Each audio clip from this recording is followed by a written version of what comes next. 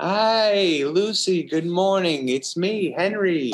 We are on, I think, about our 5,000th date together. It's been great. I want to catch you up. You have a thing called amnesia, and I am your husband. We have a daughter. She's about 40 now or something like that. What?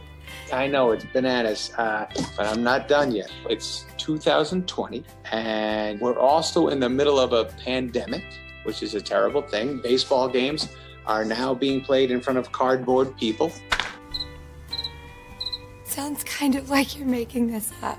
Oh, yes. If the room you're in right now smells a bit like farts, that was you. It does kind of smell like farts in here. Are you sure that wasn't you? Okay, it doesn't matter. Either way, there is good stuff going on in the world, though. There's a company called Netflix that provides premium entertainment to people right in the comfort of their own home. They also pay me, so that's why we can have that house together. So to recap, 2020 is not great. Netflix is good. And you fart a lot in your sleep. True. In all seriousness, though, I want to just tell you this. I couldn't honestly be more excited for you. You have your own show now. Hi, I'm Tom.